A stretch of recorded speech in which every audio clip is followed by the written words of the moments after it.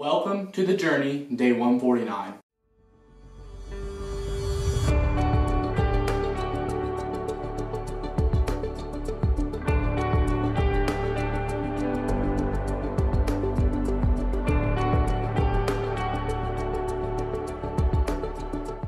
Hello CFA family. I'm so excited to be speaking to y'all today. Today, out of the four scriptures, Proverbs chapter 16 verses 8 through 9 spoke a word of encouragement over me today, and I'm going to share it with y'all. Verses 8 through 9 states, "Better to have little with godliness than to be rich and dishonest. A man's heart plans his ways, but the Lord determines our steps."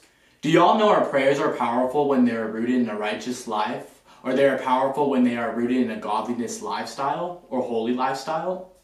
Just as it says in verse 9 that it's better to have little with godliness, do you know prayer and how much attention you will give Him will determine how much you will receive from Him? For instance, if you're distracted, you don't receive much. But when you are praying and your attention is on Him, even when having little, but when you turn off everything and disconnect everything that's distracting you, for instance, fasting is a great way to disconnect from everything and to focus and to take time from Him, that will determine what you'll receive from Him.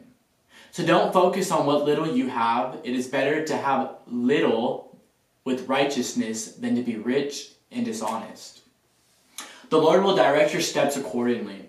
Have you ever felt like you've been waiting on something from God, and you go and you get distracted and you look around and see others getting their promises or what they have been waiting from God?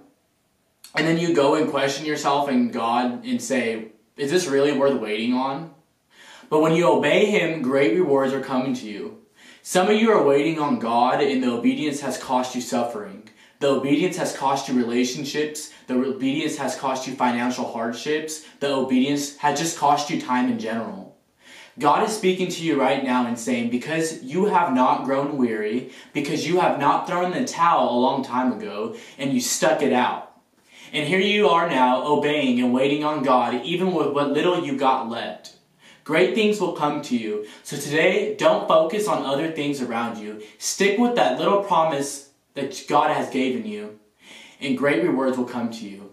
Thank you, CFA. I love y'all.